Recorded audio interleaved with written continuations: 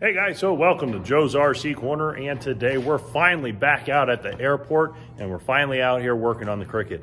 I know the last video I said that I was going to be out here working on the plane the following weekend, but things came up, motivation, everything.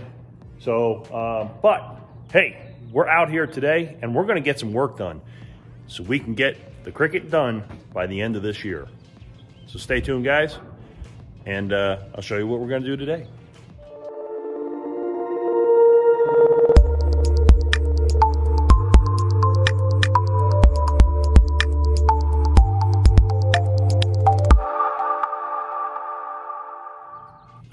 All right, guys, so like I said, we're back out here, and I do have the Cricket outside right now because, one, the hangar is full of dust. Really need to get it cleaned up.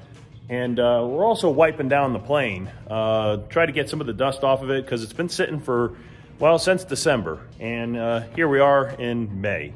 So it's been sitting out here in the hangar for quite some time, collecting dust and just, you know, sitting. So one thing I want to do is we do sometimes have some mice issues out here and bird issues in hangars. So I do want to go through the plane, make sure there aren't any nests inside the plane, make sure mice haven't gotten into it or anything like that. Also, want to do the same thing around the entire hangar as well, just to make sure nothing nothing's living in here. We want to make sure. So, summertime is coming up right around the corner, guys. I do have a lot of work trips coming up still, and so do keep in mind that might slow me down just a little bit, but we are going to start making it a habit of being out here every Sunday to work on this plane and try to get this plane done. I love to be out here on both Saturdays and Sundays, but do have family, and then during the week, do have work. So, Dave will know it's quite a drive to get myself out here every weekend to work on the plane. So just know that. But I am going to start working on it. We are going to start getting her done, and she won't be done for Oshkosh this year, unfortunately. There's just no way, being May and July being the start of Oshkosh there. There's no way, there's no feasible way of getting it done in time for the trip. So we're gonna drive out, hopefully. That's the plan. A lot of things going on around that time frame, but I do want to go. My wife wants to go, and we're going to drive. We'll be hanging out with the Zenith and Viking family quite a bit, because as you guys know, we do have the Viking engine in here, and it is a Zenith. So there you go. But yeah, so the plan is we're going to take the Cricket up there next year. That'll be the plan. Next year we will fly the Cricket out there, but I can't promise anything. Same with the homecoming this year, guys. She may not be done in time. I don't know. We're going to push for it, but I'm not going to push too hard because I want to get things done correctly. So we're going to work on it, and we're going to get things done a little bit at a time. So let me show you what we got done so far this morning, because we got a late start today. But let me go ahead and show you what we got done. Okay, guys, so like I said, we brought the airplane outside here. She's looking nice out here in the sun. Unfortunately, cowl and back panel is up because that's where we're going to be doing a lot of our work is back in here. We're going to redo a lot of this inside here.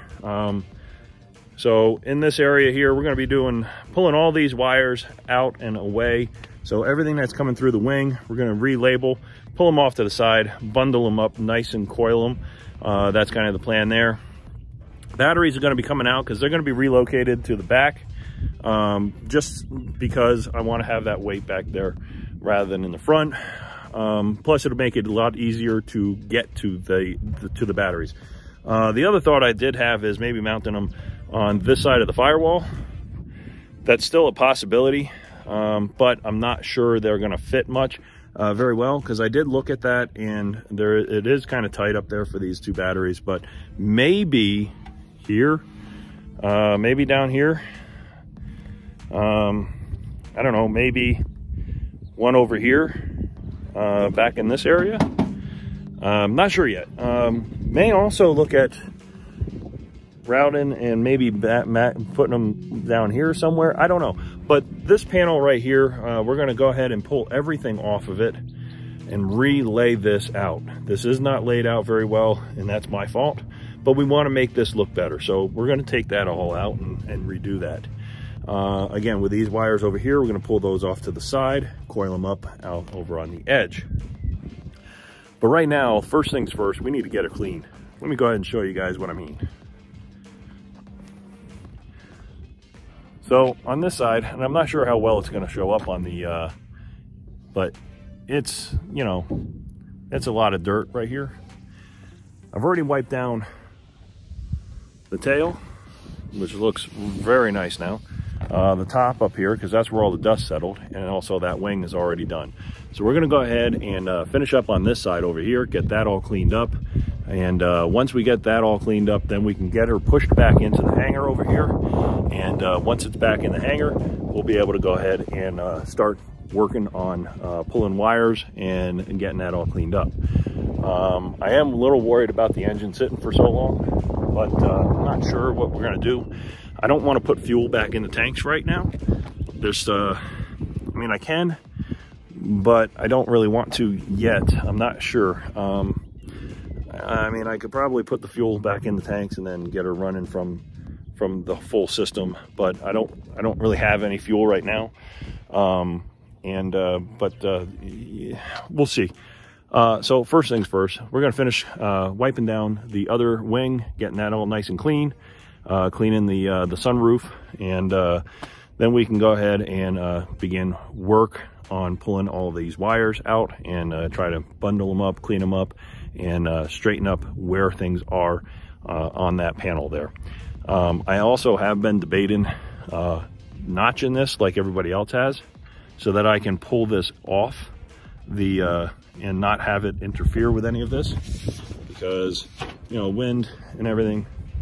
Plus it'd just make it a little bit easier to get in there. Less chances of things getting messed up. So I may notch that and then pull that panel off entirely, and that way I have more room, better light, and a lot easier to work on. So all right, so that's the plan, guys. Let's finish cleaning her up, and then we'll see what we can get worked on. All right, guys.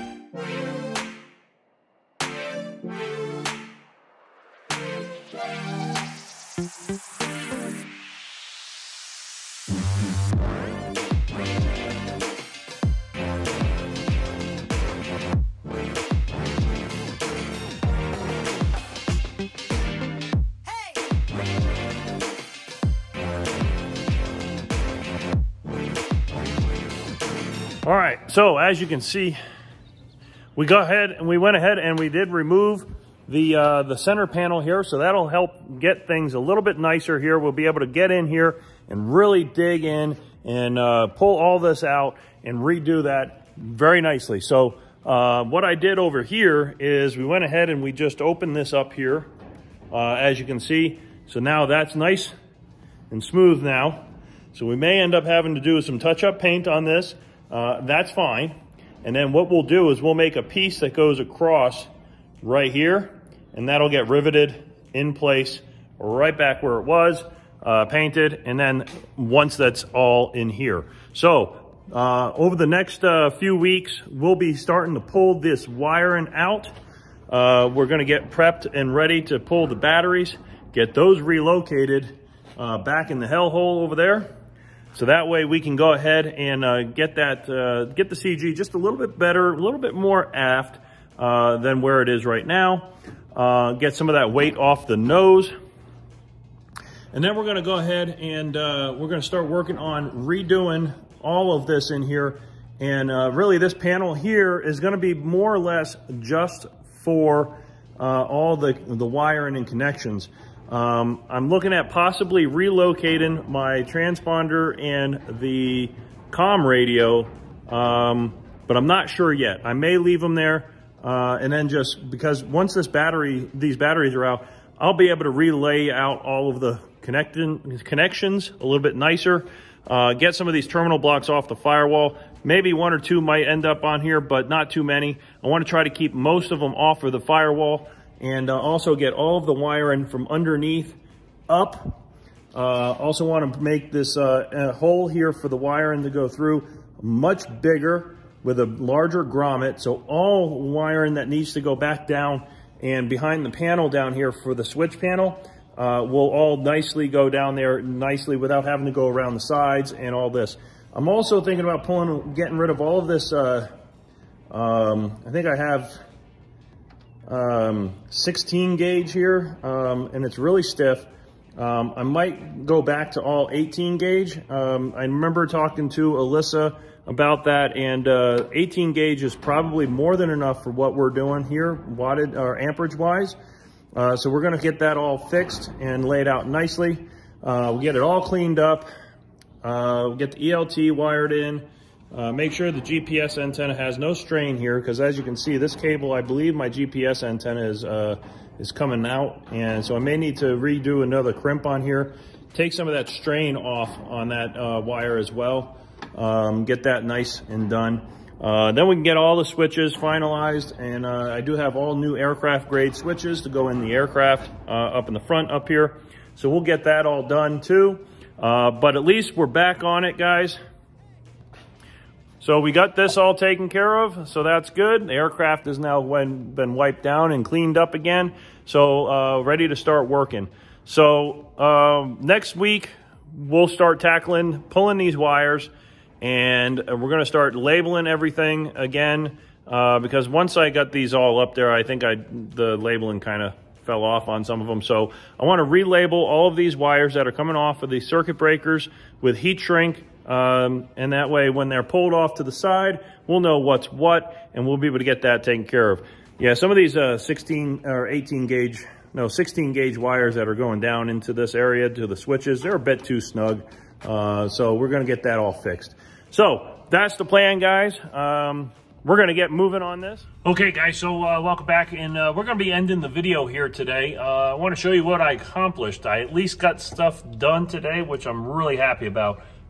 It's great being back out here at the hangar and working on the plane, getting the Cricket ready so that we can get her in the air. Now, there are a few things that I am redoing in the electrical system and also with the wiring, because I need to get it cleaned up. I need to get it looking a lot better. So what I'm doing here is I relocated my my batteries for the aircraft down under the passenger seat. And the reason for that is, one, I want to try to get some of that weight out of the nose right behind the panel there. And two, I think it's a much more serviceable location, and I think it's going to make more sense in the long run to have it in this area. So I'm going to go ahead and show you what I got, and stand by. Okay, guys, so we got a lot done. We went ahead and we opened up, found a new location for my batteries, because I want to clear out this area up here, basically for all my terminals and connections and power. Everything that has to do with avionics is all going to be up there. Plus, I want to make it easier for myself later on down the road when I need to swap out batteries. So I figured under the passenger side seat is going to be a great option. I was thinking originally to put it back behind the panel back here. However, there's a lot of stuff going on back there, and not to mention, I'm not a fan of getting up underneath that hellhole. So we decided on the under the passenger seat. So since I did opt for the slide-in seat option, I did opt for the slide-in seats. So I went ahead and cut out the space between those two formers where they mount, because on this, the original seat-in had a panel that went right here, kind of a rib right through the center. But because I did the slide-in seat, it doesn't have that. It just has the a panel here and a rib here, and that is where the blind nuts or the the captive nuts basically are right here, or nut plates. And then so went ahead and we cut this hole out. Gives me plenty of access now to access the batteries. These are going to be permanently mounted. I might add some L angle in here just to strengthen this floor up, to go from this area right here all the way across and up to this area over here. That'll give me a little bit extra rigidity. And actually, I may just use the rivet holes right here that are already in this bottom panel. because they were just fillers, basically. These just filled a hole, filled those holes. So if I drill those out, I can then put an L angle here. That'll stiffen this floor up right here even more. And then when I screw these in place, bolt them in place, and I will probably put L angle across this way too, on both ends. That will allow me to have that nicely mounted in place there, and it will be nice and rigid.